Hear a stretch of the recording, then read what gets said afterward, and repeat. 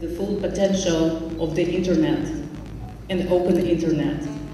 And we're also celebrating intellectual rights of creators of all types of content.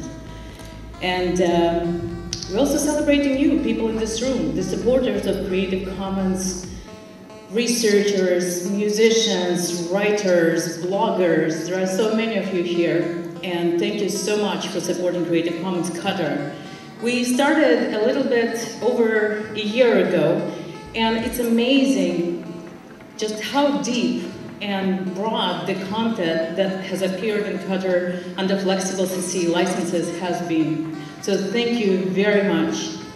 And while I'm thanking people, I also would like to thank ictQATAR and our team at ictQATAR for being supportive and for making tonight happen. So thank you very much.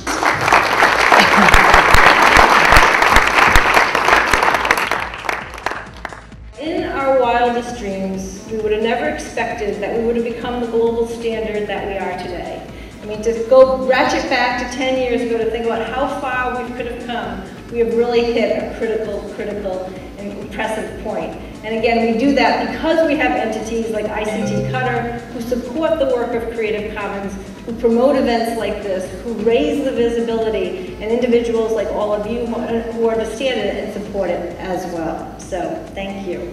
So we're turning 10. We're celebrating 25 celebrations in 10 days. They're across the globe, as this shows. And we even have on every continent, Antarctica, the research scientists on Antarctica are celebrating as well.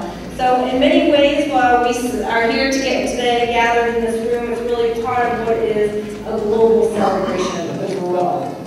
These are the celebrations themselves, and as you can see, they truly are distributed celebrations.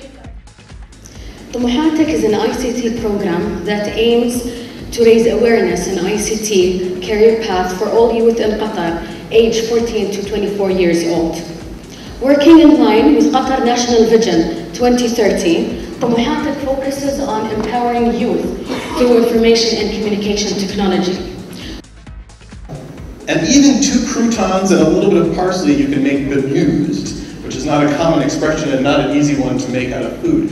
And then we left this behind on the table for the person to discover. We gave her a good tip, but we wanted to also amuse the person that was encountering what we were making. So we were having a lot of fun doing this. This is a great thing. And I realized this was tools that other people could enjoy as well, because anyone can play with their food. You've been encouraged not to, I assume, since you were a child, but it turns out you can have a lot of fun with it.